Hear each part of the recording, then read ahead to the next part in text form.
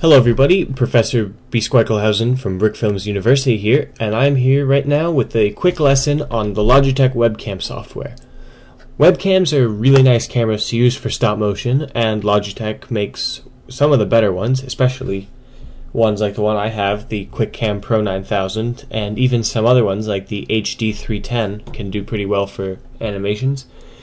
But the software can be a little confusing. I'm doing this as a special video for LEGO Works Studios 1, so thanks for the suggestion, and here it is. So after you've downloaded Logitech webcam software from the Logitech website, you have to go through support downloads. It's very circuitous, it's hard to find. And you download it and run it. It'll look like this little tiny icon down here when it's running. So you just click that and it brings up the webcam software main menu. So to control your webcam, you just click Webcam Controller, and then I'm going to use Quick Capture to show it, but a lot of other programs like Premiere, Elements, which is what I use, have stop motion capture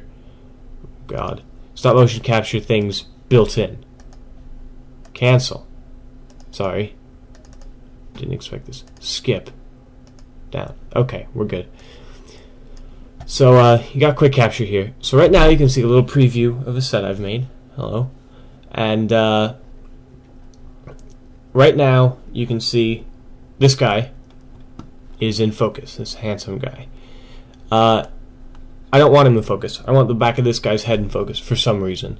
So over here you can see that I've turned autofocus off, and that's probably good because autofocus always likes to focus on the back wall, and it doesn't like focusing up close. It really enjoys only focusing very far back.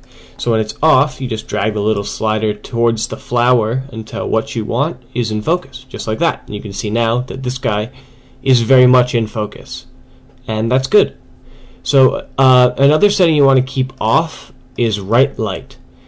What that will do is it'll change your white balance and mess up settings to make it look better just all the time. And I don't know why I did that. It will make your animation very flickery. So if you want to adjust light settings manually, you just click Advanced Settings. Now under here you can see all this stuff. I don't really know what some of it does, but you can turn some of the light settings off of auto. I recommend using the automatic settings to make it find something right, then turning them off so they can't rethink partway through.